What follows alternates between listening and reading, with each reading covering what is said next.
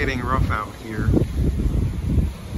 You can see the swells, got 9 to 12 foot swells, open ocean swells, because of Hurricane Ian. It's off the coast, or it just hit South Carolina, so it's pretty far out there. But man, look at the swells out here. It's a big,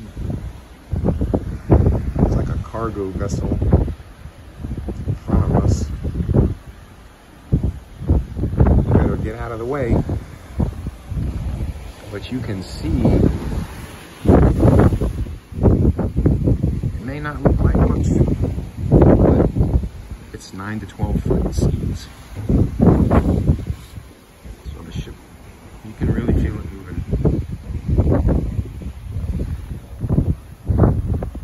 There's that weird looking cargo ship. Moving at about 12.5 knots. Heading to Port Canaveral. We're going to pick up the pilot at 12 o'clock tonight. So they increased their forward speed so we can get up there just in time. There's going to be 10 ships attempting to dock in Port Canaveral.